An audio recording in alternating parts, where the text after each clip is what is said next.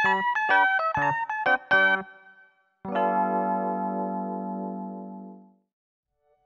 name is Mamoru Kimura, 25 years old. I came with my parents to my grandmother's house in the countryside.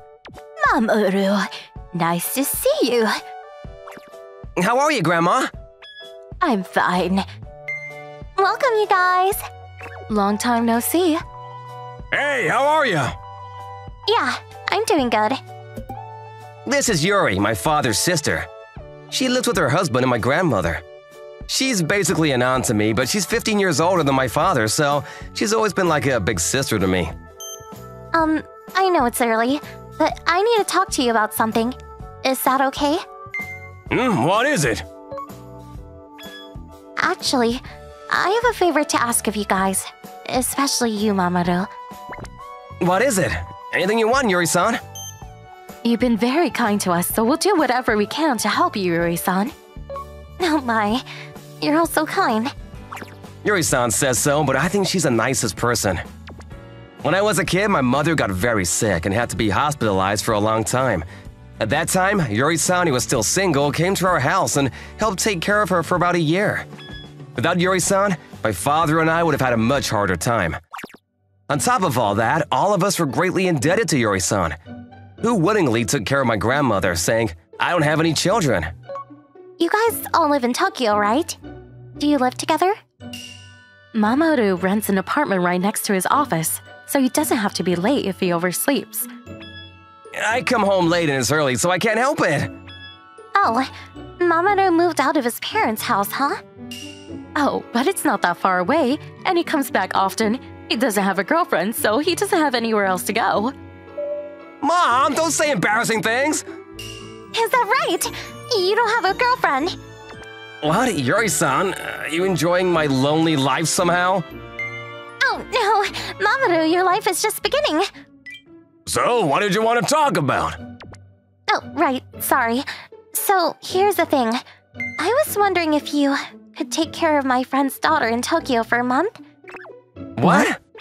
Her name is Yukime, a young lady from my main branch of the family. I think she was 21. Main branch?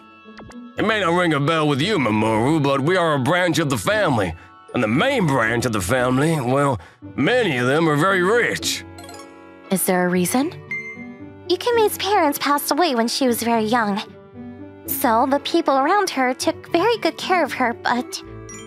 According to Yuri-san, when Yukimi-san's parents passed away, her grandparents and other relatives were very worried about her. In any case, they wanted to cheer Yukimi-san up, so they gave her a bunch of gifts.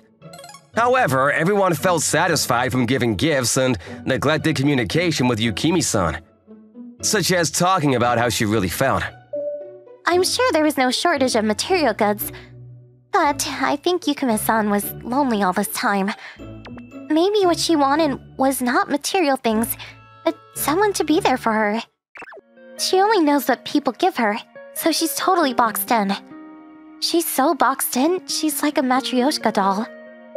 So, boxed in, she's like a Matryoshka doll?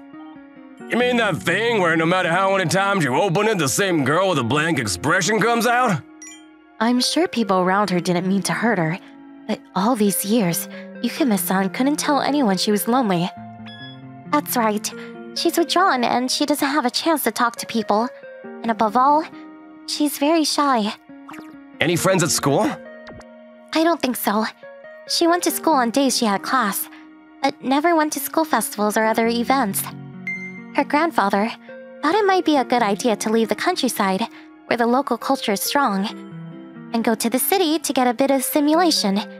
He thought that a change of environment might give Yukime-san a chance to change. I see. That's why you want us to take her in since we live in Tokyo.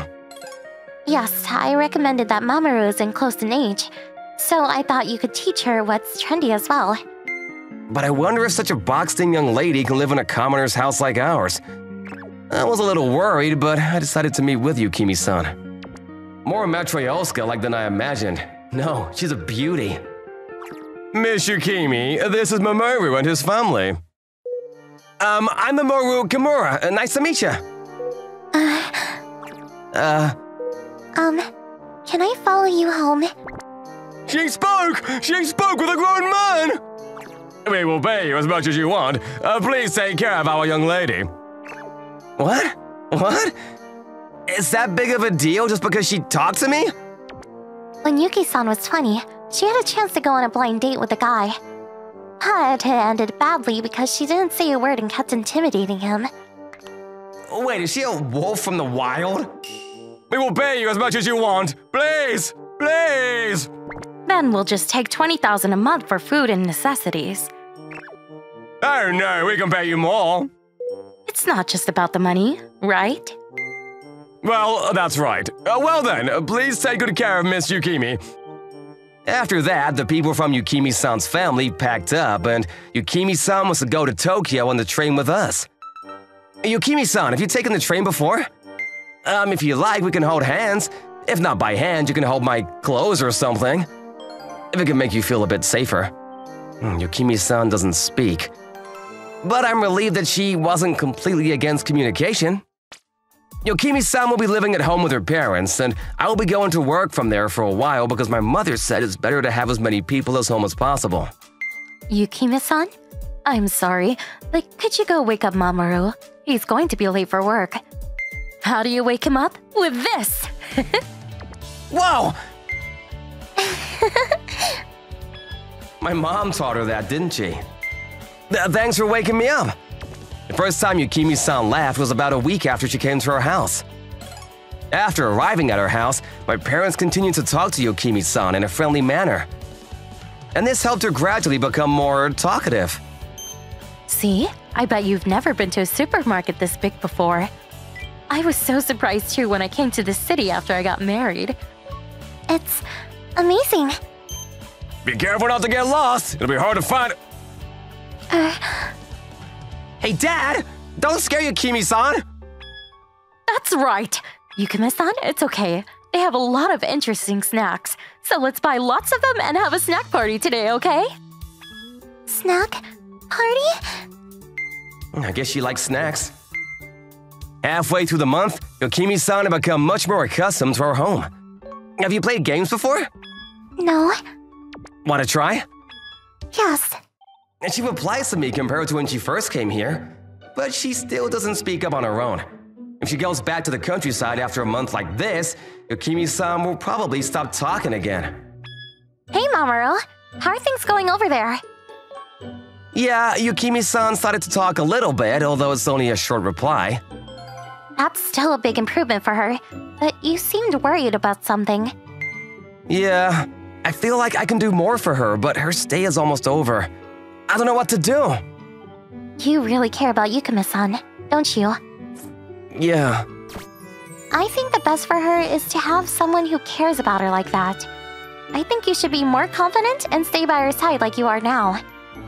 Yuri-san said that to me, but what I could do for her was very limited, which bothered me. And time passed without any major changes. Tomorrow is the day Yukimi-san goes home. The good days go by so fast, don't they? Yeah. I wish we could have taken you to more places. Yukimi-san? I still want to stay here.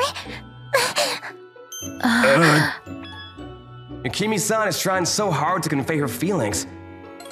Mom, Dad, if Yukimi wants, she should stay with us a little longer. Mamoru-san.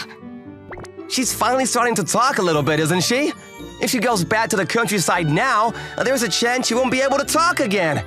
I think Yukimi-san should practice more at her own pace. You don't have to get so desperate, Mamoru. Yukimi can live with us if she wants to. That's right. It's fine if you're okay with it, Mamoru. What? What do you mean? Yukimi-san's trip to Tokyo was meant to be a blind date for you two as well. What? According to my mother, apparently Yukimi-san and I had met before. I had completely forgotten about it. But one time when I was back in the countryside, I helped a car that was stuck in a ditch. I heard that Yukimi-san was in that car. I didn't notice Yukimi-san in the back seat, but she seemed to have fallen in love with my bravery. After the arranged marriage failed, her grandfather, who was worried that Yukimi would never get married, decided I might fit the candidate and consulted Yuri. Yukimi-san knew, right? What? Yuri-san was planning to do that from the beginning? I mean, Yukimi-san likes me? Why are you so flustered? You should be happy. You like Yukimi-san too, right? That's right. That's why you desperately appealed to us to let her stay here, right? I haven't even said I like her yet, and yet you take it this far? You don't like me? I like you. How nice to be young. This isn't for show. And so, Yuki-san continues to live at my parents' house, and I live at home with her. It's like living with her while also living with my parents. I hope one day we can live with just the two of us, but right now, Yukimi-san has a lot to learn from my mother, so we're doing this. After a year of living together, Yukimi-san started to smile a lot and laugh more. I feel like I can do anything for this smile. I hope that someday in the not-too-distant future, we can build a happy family together. Someone who wants their best for you. That is a very happy thing. At the same time, I think it's amazing. How did you guys enjoy today's story? Leave a comment below. Thanks for watching, leave a thumbs up, and subscribe for more. See you guys next time! Thank you for watching all the way to the end. Make sure to subscribe and click the bell for notifications.